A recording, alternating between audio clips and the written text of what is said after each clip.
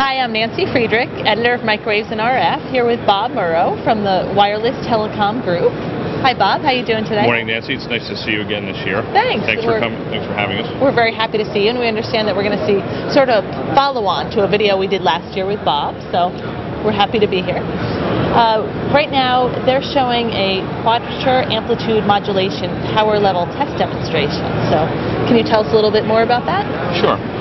Basically, what we have here is we've got a 16 QAM, depends on what you like. You say tomato, I say tomato, type signal coming out. So it's an RF INQ waveform. It's going into our power meter via this sensor. And you'll notice over here there is an eye-like diagram. It's actually a power eye. And you'll see here the transition points of all your symbols. And there's 3 discrete power levels. A 16 QAM signal has 16 data point locations or constellation points that represent 4 bytes each. And so it's a very efficient way to translate or transmit information. And the signal actually consists of 3 discrete power levels. So over here on the screen, you'll notice that we have level 1, level 2, and level 3. And then we have a persistence map showing the symbol locations.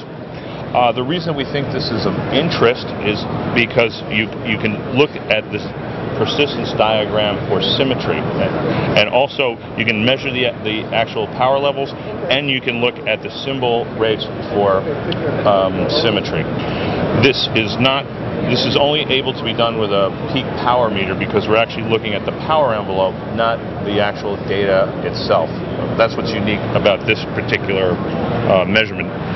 And if I come down here, one of the things I can do is, if I'm using a persistence map, I just want to look at the symbols. I also might want to use the statistical domain to look at the PDF of all the power levels. I want to see how, over a statistical view of how my power levels vary. So you'll notice here I have 3 discrete power levels in a PDF form. Here's my data actually going by. And over here we have 2 green reference gates. This is for our gated parameter statistic capability. So these 3 levels are coming from in between these gates. What this allows you to do is emulate a receiver aperture uncertainty or a receiver aperture size. So you can think about how much jitter you can actually tolerate in your receiver circuitry with respect to your PLL. Another thing that you might want to look at is if we look here, and typically in a receiver circuit, a wireless receiver circuitry, you have filter characteristics when you're going from your digital domain to your modulated domain, and a filter is required so because you don't have an infinite bandwidth filter on your receiver side.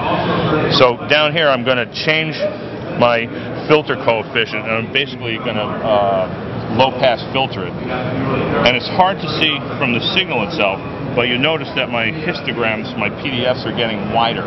That's telling me that I'm low-pass filtering my data, and my power levels vary more because the shape inside my gate has changed. So that means that my signal quality is degraded and my bit error rate performance might have gone down. So you can see this, you can measure it and see it statistically, and also if we go back to the pulse mode, you can clearly see that the square edges have been rounded off.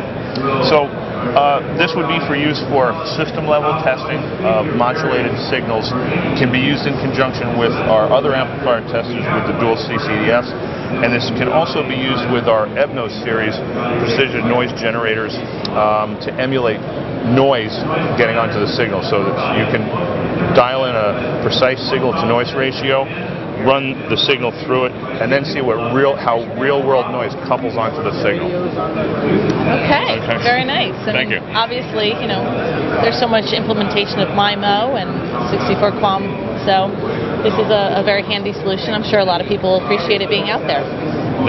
We like that. Thanks for spending the time. Thank you.